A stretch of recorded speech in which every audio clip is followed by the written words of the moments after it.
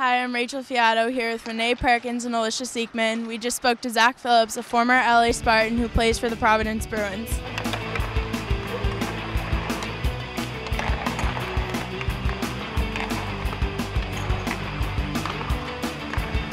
What was your time like at Lawrence Academy?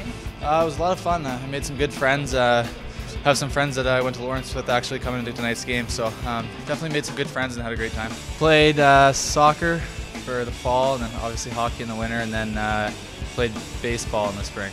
It was a lot of fun. We had a good team that year with Steve Whitney, who's now playing in the AHL as well, and a few other guys that have gone pro. So we definitely had a good team. He helped me out a lot, and then from there I moved back to Canada to play some junior hockey, and then I've been in. This is my third year pro now, so yeah, it all started out with him, and he definitely helped me for sure. Favorite spot on campus? What is it called? Right outside the dining hall, those steps. Yeah, the stoop. That's what it was. Yeah, we used to hang out there a lot. So yeah, I liked it there. I liked science. I had Miss Green. I don't know if she still teaches there, but I had her and I had some friends in the class, and we had fun.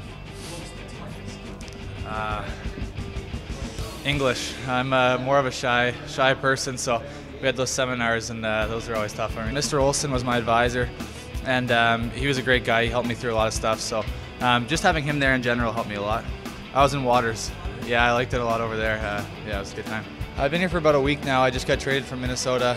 So far, I like it a lot. The guys are all good guys, and we're winning games, so there's nothing to complain about. Pre-game meals at Andino's, an Italian restaurant up on Federal Hill, so far that's my favorite.